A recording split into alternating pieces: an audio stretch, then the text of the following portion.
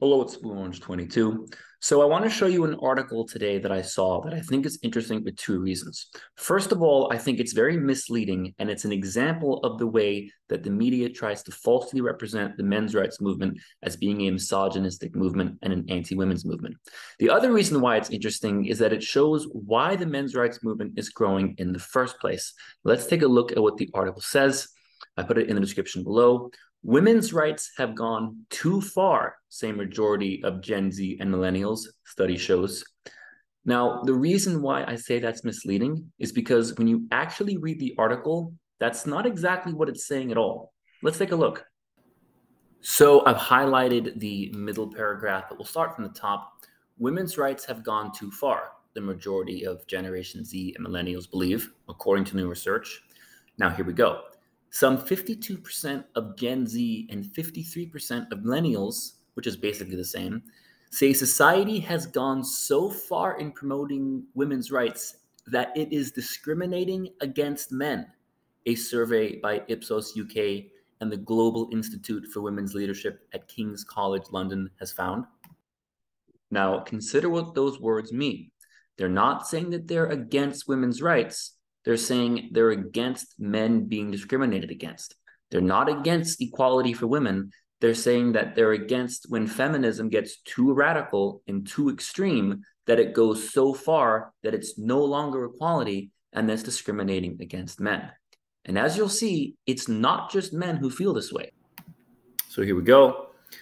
More than half of men, 55%, held this opinion, compared to 41% of women. Now, 41% is less than the majority, but that's still a significant number. I mean, 41% is a little more than 4 out of 10. Meanwhile, 43% of people in Britain believe men are now discriminated against because of the promotion of women's rights. Again, that is a significant number. And compare it to the next number we're about to see. And before I continue, and I will get back to this point, is what's frustrating whenever I see these kinds of articles is feminists never seem to stop and reflect and ask themselves, well, why do so many young men and even women feel this way? Why do so many people think this is happening? Why do so many people think that feminism is going so far that it's discriminating against men? Instead, they just immediately assume that misogyny and ignorance is to blame, rather than do a single moment of self-reflection. And I'm sorry if that sounds harsh, but given the hundreds, if not thousands of interactions I've had with feminists, I feel fairly confident making that statement. Sorry. Now, this part's interesting. The survey conducted for International Women's Day also found that people in Britain are increasingly afraid of promoting women's rights for fear of reprisals. The share of the British public who say they are scared to speak out and advocate for the equal rights of women has doubled since 2017. Doubled since 2017. That's 6 years. That's not very long. Rising from 14% to 29%. It's a little bit more than double. The majority, 71%, however, continue to say this does not apply to them. This is interesting to me for a couple of reasons. First of all, why have so many people in the last 6 years suddenly become reluctant to talk about feminism for fear of reprisals? Is it because the English society has become more anti-feminist? And if so, well, why is that? Again, maybe it's not because they're misogynistic. Maybe it's because feminism needs to look in the mirror and realize that it is getting a little bit too radical and it is getting a little bit too extreme. And that's why so many people, men and women, are beginning to feel this way. I also find it interesting to wonder what would the numbers be if you were talking about men's rights activists? What percentage of people in the UK would feel uncomfortable talking about men's rights for fear of reprisals? And if it kind of seems like what I just said was a little bit contradictory, it kind of is. And it's sort of a weird dichotomy going on right now, where feminism is still, for lack of a better term, the mainstream power in the media. But the men's rights attitude is beginning to become, maybe not quite there yet, but beginning to become the more mainstream view of regular people on the streets. 55% of men, 41% of women in the Gen Z and millennial era.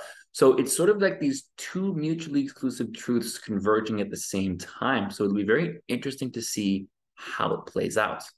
Now, again, what disappoints me about feminism, and I say this after having hundreds, if not thousands, of conversations with feminists, is that whenever you have a conversation with a feminist about men's issues, such as circumcision, domestic violence, pension ages, conscription, men's health, the education gap, very often these conversations do not go well. And my guess is that a lot of these people that are now saying they think feminism has gone too far, the reason why they're saying that is not because they're misogynistic, because remember, 41% of women, Gen Z millennials, feel this way. Maybe it's because they've had these negative experiences with feminists. And maybe feminists should ask themselves, maybe MRAs have a point. Maybe they're getting at something here. Instead, though, this is what they say. Kelly Beaver, member of the British Empire, the chief executive of Ipsos, UK and Ireland, said, "Our ongoing research into gender equality shows that we have made significant progress, with nearly half of people now agreeing equality will be achieved in their lifetime. However, there are signs that the public are starting to push back on this progress to date, which is potentially worrying.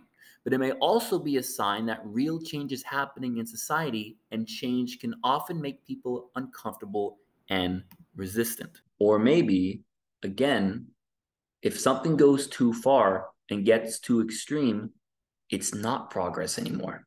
And that's why people are rejecting it. They're not rejecting it because they're rejecting progress and they're rejecting change. They're rejecting it because it's going too far. And maybe it's time to listen to what men's rights activists have to say. Just a thought.